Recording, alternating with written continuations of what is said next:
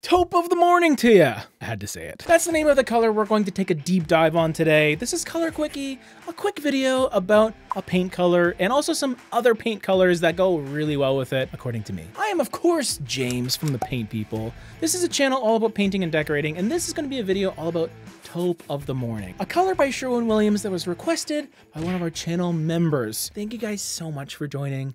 What we're gonna do is get into this color. I'm gonna give you some need-to-know information about it, how I might use it in my home, and then at the end, I'm gonna give you a color palette that I put together by myself for my faithful viewers. Faithful. You think after doing all these videos, I would know how to talk. So first of all, I love the name Taupe of the Morning. Not the whole top of the morning to you reference, but I enjoy that a color this light is being described as a taupe, because usually people think of taupe as the really dark, rich, earthy, browny gray colors, but I like to describe a lot of colors as taupey or taupe leaning, where their coloration just comes from some level of brown and gray. And that's what this color is doing for me. It is a taupey, warm gray that essentially looks like it started as brown and gray, and then a lot of white was added into the paint can to make it the way it is. Although there maybe is a little bit of a beiginess to it, I do almost put it in the grouge category, like those rougey grays, but I do feel it is neutral enough that it doesn't make a clear statement one way or the other. It should be noted that this is a color that was picked for the Emerald Designer collection, which I think is pretty prestigious. As far as I know, you can only get this color in emerald paint. Correct me if I'm wrong in the comment section below. But at any rate, I do think it's a color that you can really rely on as a basis point, a starter color, a neutral you don't really have to worry about in most situations. If you want a wall color that's not going to be the main star of the show, that's what this color is. I don't see any reason for this color to really be the standout feature of your home decor. And if it is, it is. What can I say? Before we get into some color pairings, let's talk about the technical stuff of this color, mainly the LRV, the light reflectance value. This is a number from 0 to 100 that tells us how light or dark this color is. The higher that number, the lighter it's going to appear. We have Taupe of the Morning coming in at 65 out of 100, which means it's pretty light. It's a very light mid-tone color, I would say.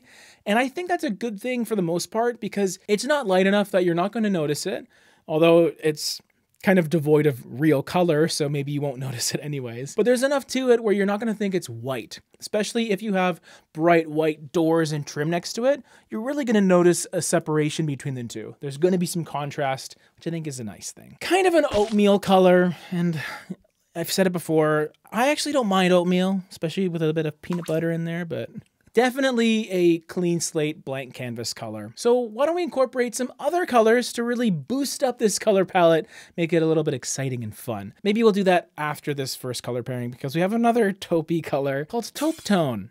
Taupe of the Morning, Taupe Tone. Great combination. Now, clearly, this is a much darker color, a little more of a traditional taupe, I would say, although it is a little warmer than your standard taupe. It's not so much brown and gray as it is a little more of a tan and gray. There is that sort of slight gold yellow tinge that brings it to warm territory while still feeling earthy and kind of like one of those stone brown gray colors that taupe is known for. But that being said, because both of these colors are sort of taupe leaning in one way or another, they're going to work really well together. They're both neutrals. They're going to coexist really well. Although Taupe Tone just has a lot more saturation to it. It's rich as a color. It's more deep. It's darker. So just keep that in mind. When you're using it in a space that maybe doesn't get a lot of light, will appear even darker than it actually is. So if that spooks you, don't be scared. Just test your colors. Next up, we have Big Chill. And this color is similar in lightness to Taupe of the Morning, our first main feature color. But what's happening here is you're losing a lot of that warmth. There is a little bit of brown still kind of hiding in the background, but I would say this is going more towards a gray direction.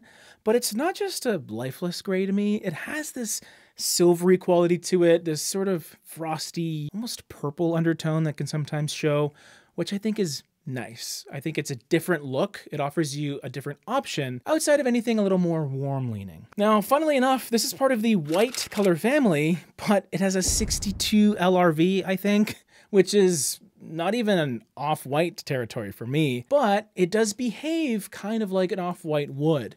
It's pretty clean and passive. It has this sort of very light gray aspect to it, but it's not really a white. Just like Taupe of the Morning, this is one of those neutral background colors, but it offers you a different feel, a little more sleek, perhaps a bit more Scandi, I would say. I love chillin' in Scandi spaces, y'all. Big chills.